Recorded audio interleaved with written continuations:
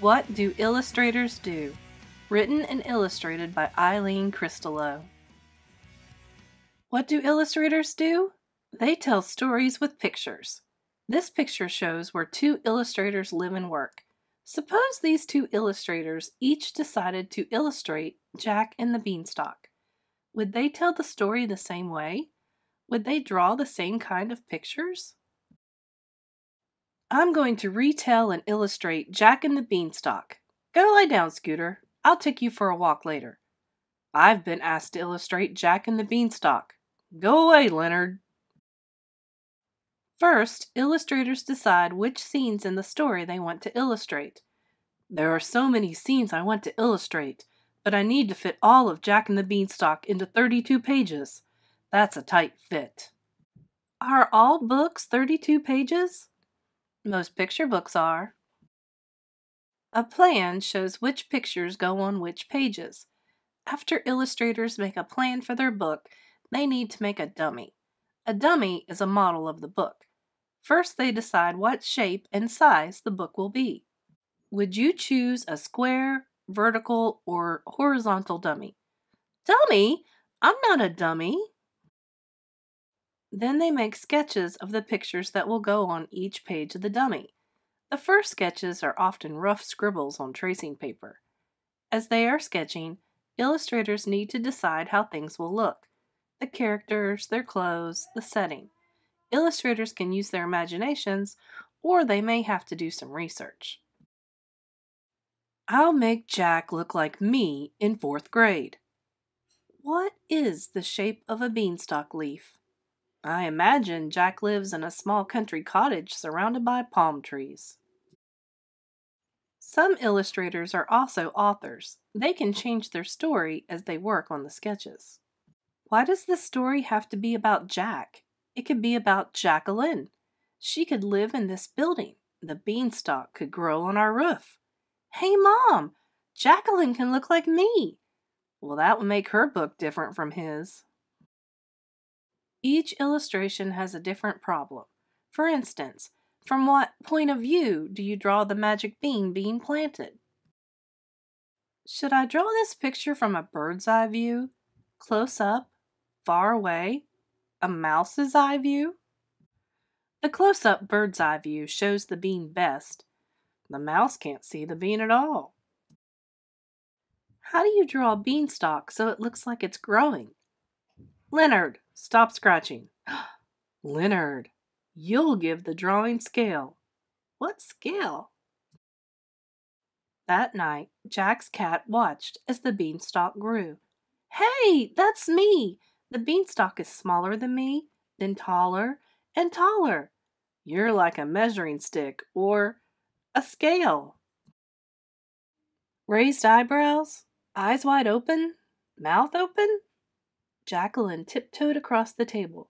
Hurry up, whispered the hen. She never sleeps for long. How would it feel to run across the table right under the nose of a sleeping giant? Illustrators need to draw how their characters feel. Sometimes they make faces in a mirror to see how an expression would look. Other times, illustrators need someone else to model for them. Each illustrator has a different style of drawing, just as every person has a different style of handwriting. Different styles for drawing Jack and Jacqueline. We're trying a new style. When illustrators have finished their dummies, they show them to the editor and the designer at the publishing company. The editor decides whether the pictures tell the story.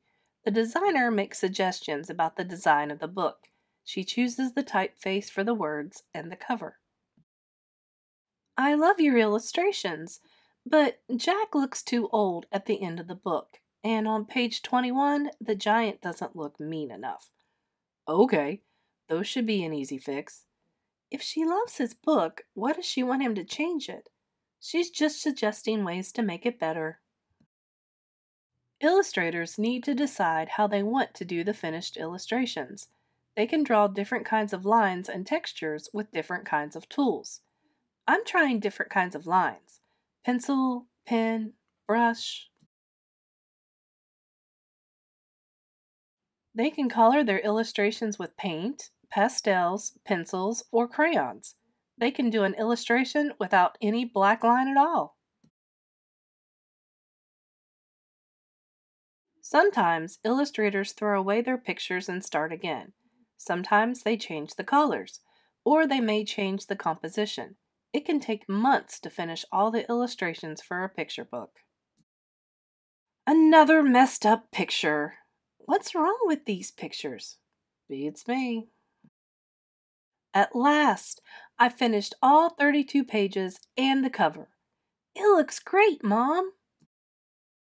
Before they are sent to the publisher, they need to be checked to make sure nothing is left out.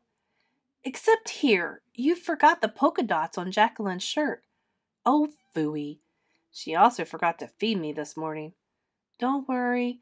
Once they finish the books, they'll pay attention to us again. He's working on the cover. I'm finished. Me too. Can I see your book?